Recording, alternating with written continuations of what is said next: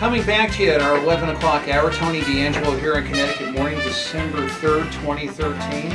And I'd like to talk to you about a very special year, 1963. Several weeks back we heard a lot about the 50th anniversary of the Kennedy assassination, but so much more took place in 1963 than that. And it really was a year that, for better or for worse, changed America as I have studied it. And I'm about to show you what I have found. And it's absolutely amazing. So in our first clip, what I would like to discuss for a moment here is architecture. Now, man, that seems boring, but perhaps not. There is a building which is still standing in New York. It's currently the Metropolitan Life Building. It's sort of an octagonal oval, runs about 52, 53 stories. I worked there many years back. And you might want to ask yourself as to why did they design that roof the way that they did? And sort of a curious story involving a means of transportation that was supposed to be very, very, very, very well utilized in the years to come, but didn't really happen for safety reasons. So Mark, let's roll this and then we'll get into our next clip about what was then the Pan Am and now the MetLife building.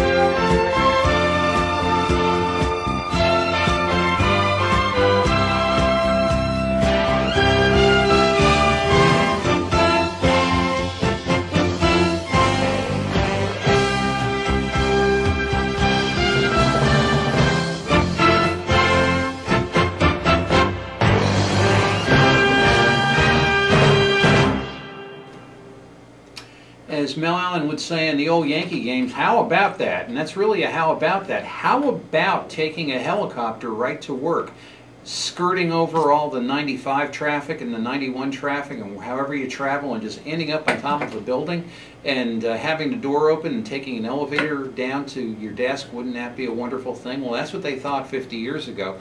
But what they didn't really figure was the fact that helicopters are very, very light and flimsy and in bad weather are prone to crashing. And one did, and that kind of put an end to the entire helicopter as a commuter device exercise, shall we say. Here's another clip from the period of what was envisioned with this heliport. Mark, let's roll this.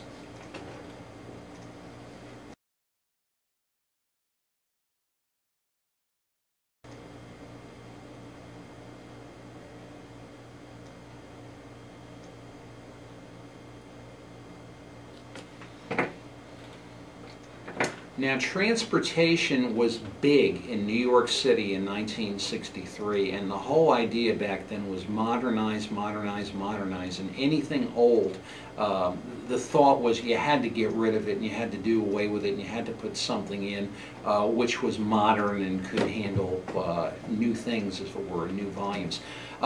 If you've ever been to Madison Square Garden, you might think that building was there forever. It was not. There was an old Pennsylvania station that was there that was an architectural masterpiece, but was determined to be obsolete at the time and was ripped up so the Madison Square Garden, which we now go to, could be built. And there are many, many people who are still angry about that and would like to see the old Penn Station rebuilt in the Farley Post Office, which is a block away, because they were sister buildings. But that has never really seemed to gain any traction in New York or in Congress or anything like that. As a matter of fact, Madison Square Garden was just renovated, so it's very difficult to see the possibility of that ever happening. But to remember the days gone by on the railroads, here are some vintage movies in 1959 of what the old Penn Station was all about. And this is incredible. Mark, let's roll this.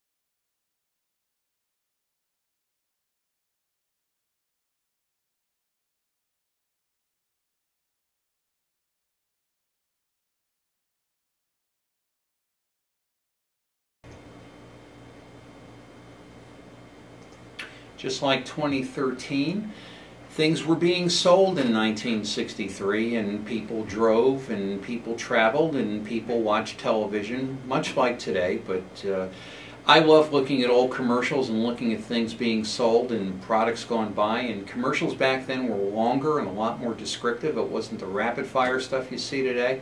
But, it's just an incredible time to look at some of the things that were sold. So here are a series of 1963 commercials that the quality's maybe not so great, but the character of them is really indicative of the time, and I thought you should watch this. So Mark, let's roll this. I'm George Jetson, and I live in the 21st century. That's Elroy. You have to watch him or he'll track up the ceiling. Here I'm dropping Judy off at school. Blondes away! Oh, that's Jeannie, my wife. Rosie! Coming, sir. Here I am, sir. Yes, sir. The old girl's still eager, isn't she? But of course very H-O-M-E-L-Y. There I go again. The toast of the 21st century. Oh, how I hate to pump up in the morning. Join us for a half hour of futurific fun with the Jetsons, away out amongst the galaxies. Plan it, won't you? Oh boy, on ABC TV.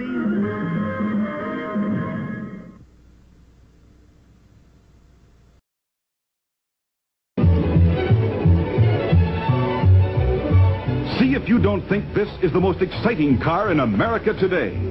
Know what makes this car so exciting besides its obvious style?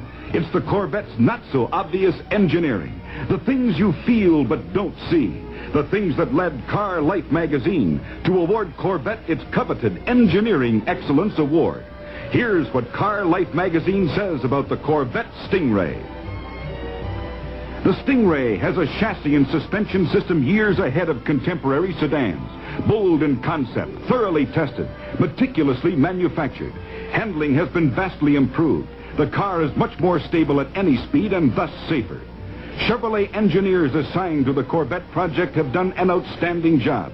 We unanimously vote them Car Life's 1963 Award for Engineering Excellence.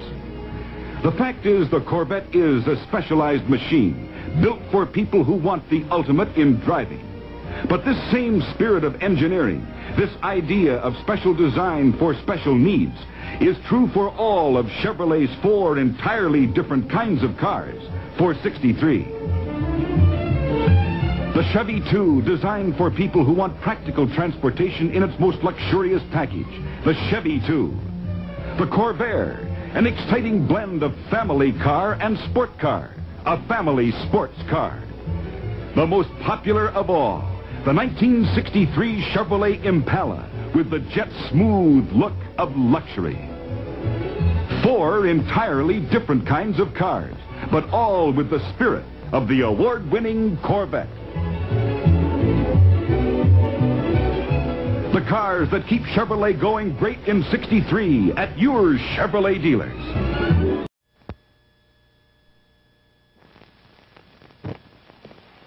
Mr. Davis, that's not the new bike I showed you last. Well, I was showing off with Tommy and a tree got in the way. You have to get a new wheel. It's too bad. Yeah. Might have to get a new cigarette, too. Oh? Yeah, these taste hot. These cools don't. Okay, thanks. Come up to the cool taste, the coolest taste in any cigarette. Get Cool's white filter, rich tobaccos too. Taste extra coolness, let Cool's come through for you.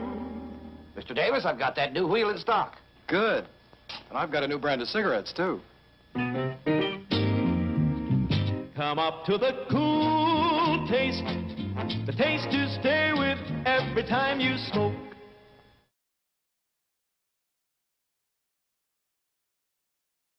You could get your little Jetsons vehicle and you could zip wherever, and maybe that's not so far from the truth, because Jeff Bezos of Amazon was talking about using such a vehicle to bring your Amazon purchase right to your door. So maybe we're in the age of the Jetsons. Mark and I were just discussing that a moment ago. Anyway, starting to get to the historical, a curious trip took place in October of 1963 between Jacqueline Kennedy, wife of John F. Kennedy, President of the United States, and her sister Lee Radswell, as they went into Greece to visit a man by the name of Aristotle Onassis. Aristotle Onassis, years later, had married Jacqueline Kennedy. And it was kind of a curious thing, maybe at the time not covered terrifically by the United States press, but what is a married woman and her sister going to see a rich Greek magnate for? And there's a whole lot of speculation about what was taking place at the time, and perhaps he had some designs on what was happening in the United States, and you know, was madly in love with Jacqueline and wanted to find a way to kill her husband. I mean, the speculation goes on and on and on, but it was the time that it was, but certainly something worthy of mention and perhaps question in 1963. So Mark, let's watch this and either enjoy it or scratch our heads or both.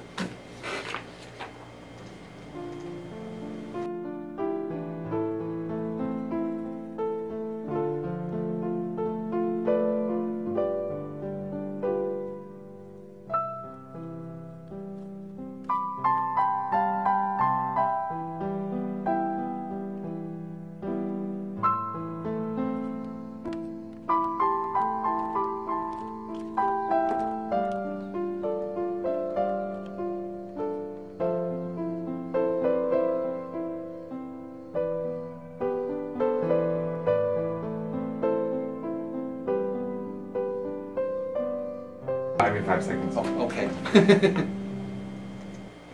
Anyway, it's quite a curious time. So such is the year of 1963. I'm not even getting into the March on Washington with Martin Luther King and the death of Pope John the 23rd, which there might be some issues or speculation with regard to that, but the man had a plan to totally reform the Roman Catholic Church in North America, which really never got off to the degree that it would have been had he been alive. So the list goes on and on and on.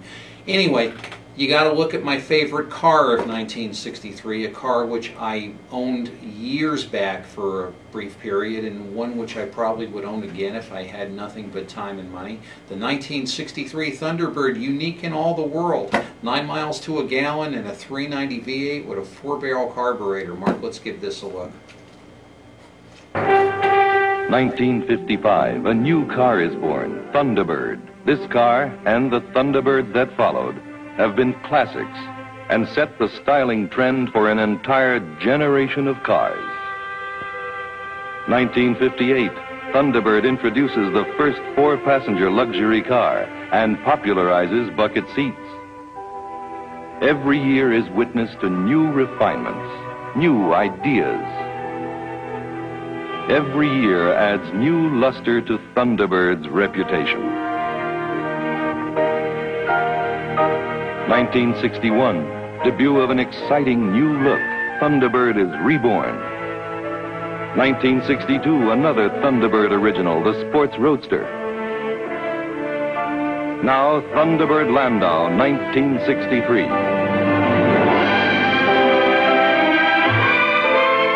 Imitated? Yes, but no car can really match Thunderbird's very special kind of elegance. The personal console, the rich walnut-like paneling, and the swing-away steering wheel are all part of the magic that is Thunderbird.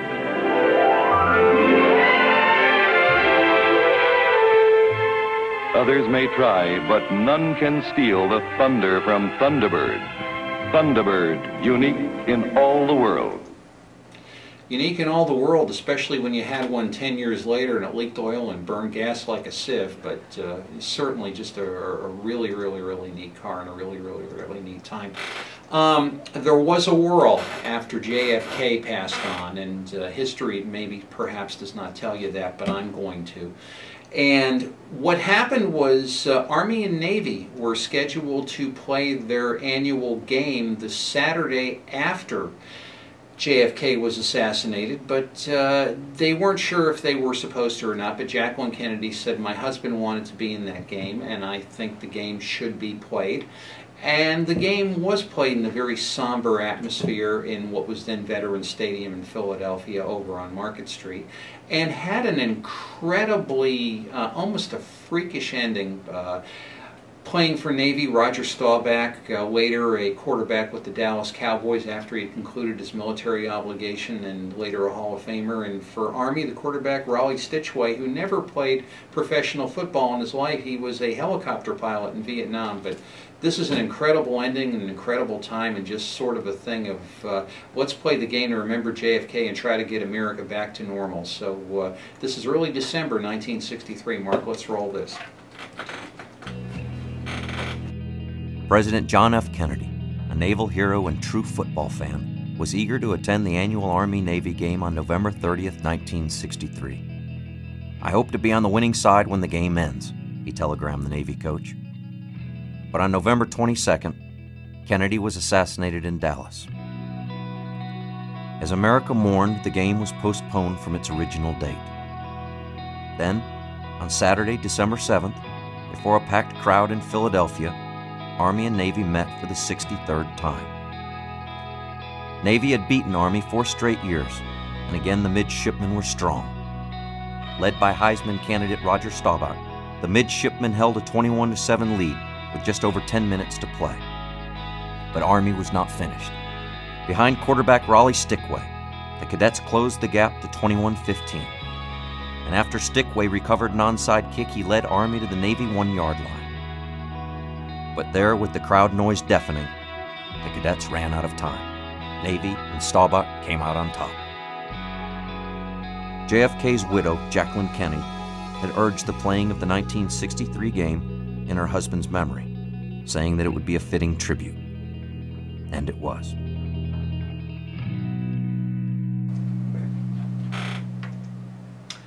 A fitting tribute, and it was, and really a remarkable time and a great game played under not the happiest of circumstances. Interesting event that happened in early December of 1963. Frank Sinatra, whom we know as Frank Sinatra, was probably the most popular entertainer in the world at that time, had his son, Frank Sinatra Jr., who apparently was following in his footsteps, mysteriously was kidnapped. And there's sort of 2 schools of thought on that. Some people say this was, quote-unquote, a genuine attempt to extort money from the Sinatras. Others say, well, this was a diversion to get everybody's mind off the Kennedy assassination, and it was totally and completely planned. We'll never know that, but it's an interesting thing when you actually look to see what was taking place at the time, and that the son of the most popular entertainer was actually snatched from a cheap motel in Lake Tahoe, Nevada in early December 1963. The unthinkable, but only in 1963. Let's watch this, Mark.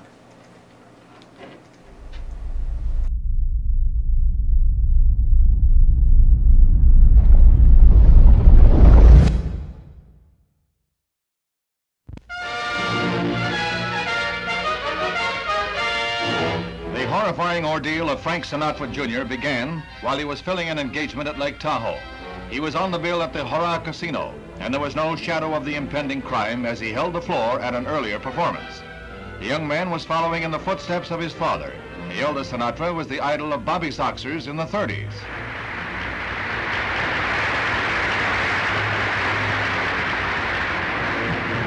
While he was fulfilling his engagement at the resort on the California-Nevada state line, young Frank was staying at this motel annex. He was having dinner before one of his shows when his abductors moved in.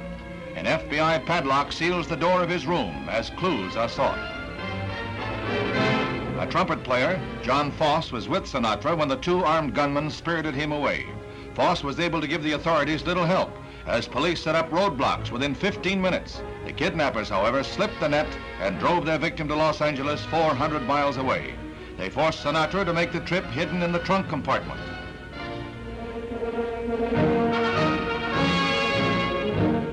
The eldest Sinatra received 8 phone calls with instructions on ransom payments, and in the early morning hours, more than 2 days later, was able to announce his son's return.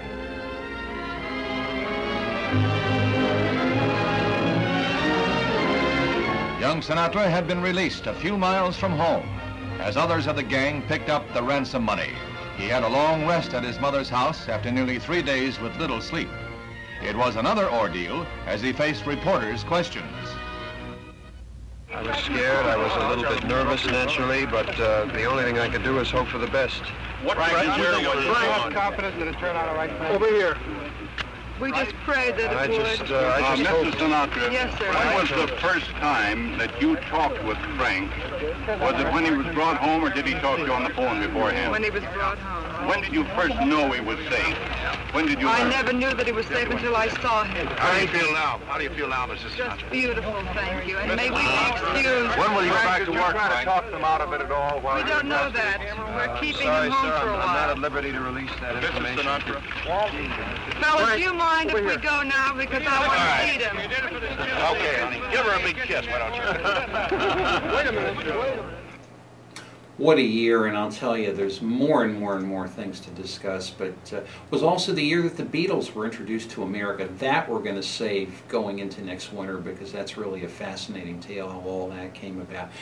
Anyway, ending on a very sad note, or shall it be a hopeful note, depending on how you look at 1963, Judy Garland, yes, the same Judy Garland that was Dorothy in The Wizard of Oz, here, more grown up now, singing Have Yourself a Merry Little Christmas on her television show, and you can just see the empathy in her voice as to what had taken place during the year of 1963. This is a very, very, very touching clip, and we'll close 1963 with this. Mark, let's give this a roll.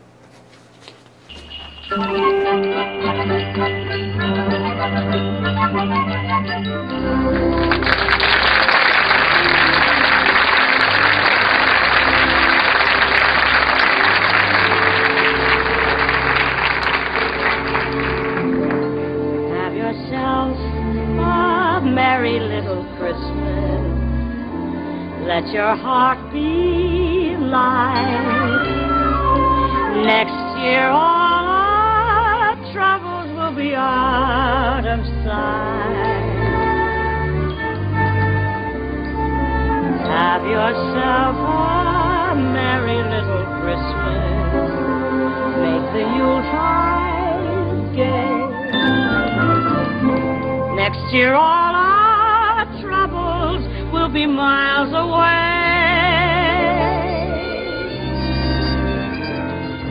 Once again, as in olden days, happy golden days of yore.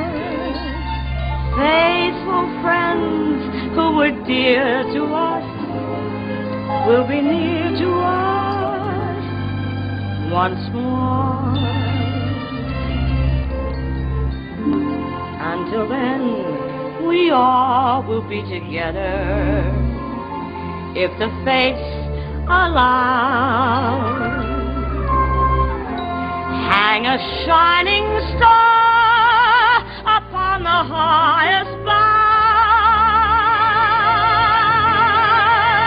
and have yourselves a merry little Christmas now.